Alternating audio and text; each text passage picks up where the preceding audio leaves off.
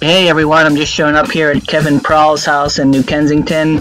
He has about a gazillion really nice plants that I'm going to ask him all about, so stay tuned and we're going to get some really good gardening tips.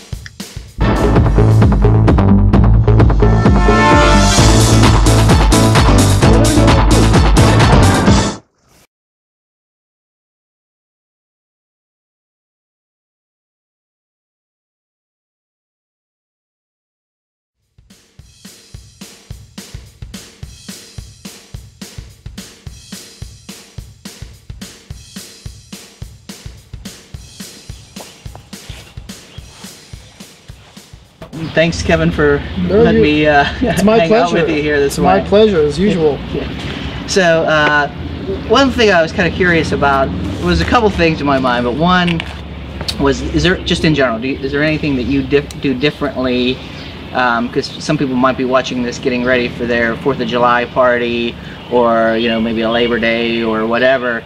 Is there anything that you do differently in your garden or do special in your garden as you're preparing for, because you're off today? Yeah, I took off because I need that extra day to prepare. I don't know, I've always been pretty meticulous about my maintenance in the garden, so there really isn't that big of a difference for me. Certainly you want to make sure whenever you have a big garden party or something like that, you want to make sure that the lawn is trimmed nice and short, because a longer lawn could actually become a trip hazard if it's too long. It's just easier to walk on for people. It's also probably healthier for the grass if it's kept a little shorter while you have that traffic on it.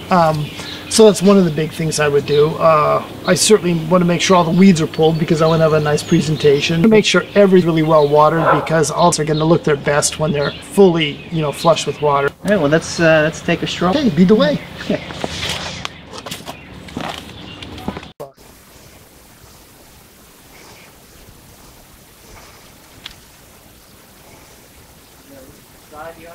Yep, sago palms.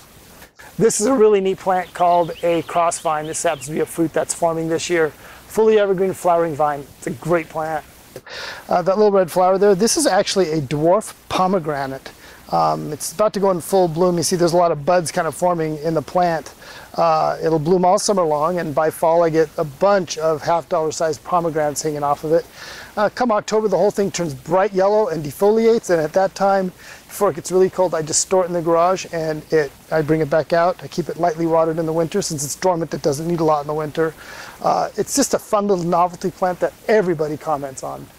Everybody gets these little spike plants every year for the annual plantings. They're like $1.50 or a couple bucks, whatever, in the store, little quartz spikes for your flower pots. Well, spikes are actually really big growing plants. They're actually, a certain variety of that is the national tree of New Zealand, believe it or not. And this is one called a red star. And it used to be in a little quart-sized pot about 7 years ago. And I've kept it every year, and I keep it in the garage in the winter. No heat, just keep the frost off of it. And I put a couple lights on it just to give it something. And it has turned into a really cool specimen. And this is back in the service area of my upper patio. Fills a nice little niche here, and it looks tropical. I love it. These are my knockout roses. Were in bloom, full bloom last week. They're really starting to fade now. So I want to show everybody how you'd want to deadhead this. You can take this plant right here and you can cut this back. And what I like to do is I don't like to go down to the first bud. I'd like to take it down to that second bud below where all the groupings of the flowers are.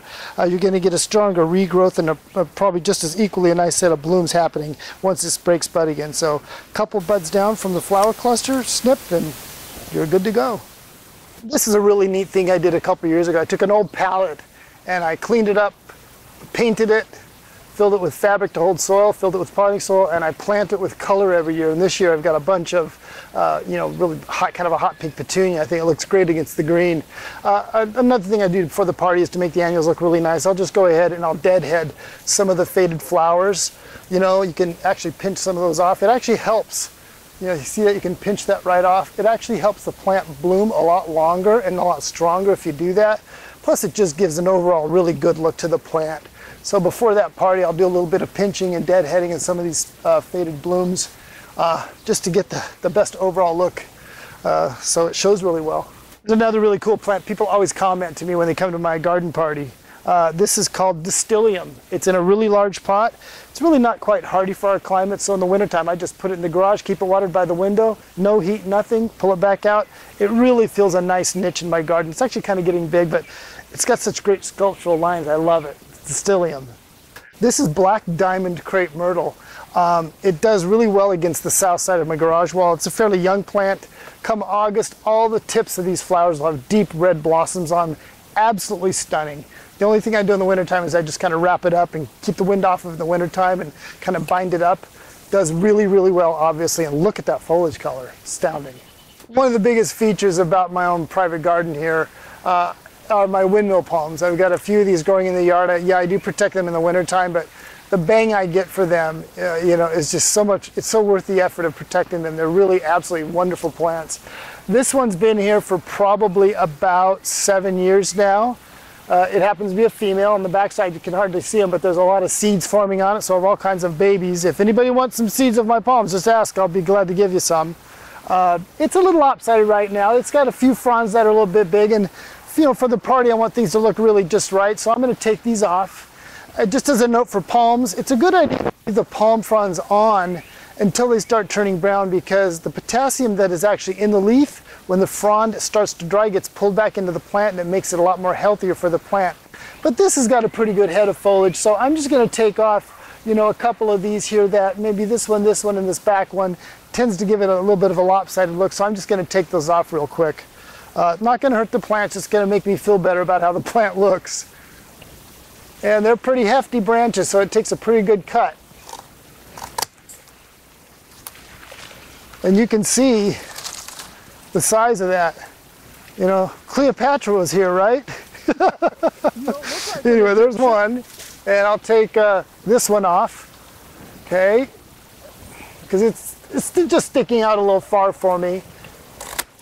Whoop, you can see that. So for one leaf, that's pretty amazing. And actually, I think I'll leave that back, and I think that's fine for now. So again, just cleaning up the windmill palm for my garden party. The hydrangeas are amazing. So yeah, it's absolutely amazing. Just look at that. Look at that. Astounding. And look at that two-tone. Check that one out. Pink and blue and white on the same. Look at that. How can you get that anywhere else without it has to be a hydrangea to do that. That is one of my window box planters on my garage window, and every year I try something new. This year I've got the primary plant in there. You can see is the purple scaeviola. Excellent plant. By the end of the summer, that big purple flower, it'll just be cascading over the sides of that planter. Bulletproof, drought tolerant, easy to grow. Take a look at scaeviola for an annual. It's terrific. Azaleas, Hicksue. A few things in pots here. I've got a yucca here. I've got some what we call Lantana montvidensis. This has been in the same pot for probably 10 years. Does very well. This is an agave. This happens to be a lamium called Orchid Frost. Does great in a pot. This is actually stays in here all winter. I put the agave in the garage in the winter. Different types of geraniums, moneyworts, lantanas. There's bacopa in here. Just, whatever your heart desires. A golden dragon wing begonia, a silver, I believe they call that an angel wing plant with the silver foliage up there. Just whatever you want to do, just make it colorful. This is something all my guests for the garden party are going to have to deal with, this monster summon substance hosta. I actually have to pull it back off the walk a bit, and I eventually might have to move it here in the next couple of years. It is literally attacking the corner of my front porch walk area, but the leaf, look at that astoundingly huge chartreuse leaf, and that big flower bud coming out, that's going to host a bunch of beautiful purple flowers. This is Summon Substance Hosta. It's an amazing plant. This is me being really obsessive compulsive about my front lawn, my front garden. I'm really into the detail, so I actually edge my zoysia grass lawn with a shear, a scissors, instead of what people would normally use. It just gives me that really amazing tight crisp edge that I really, really want to see. So, yep, I am using a scissors to edge my lawn.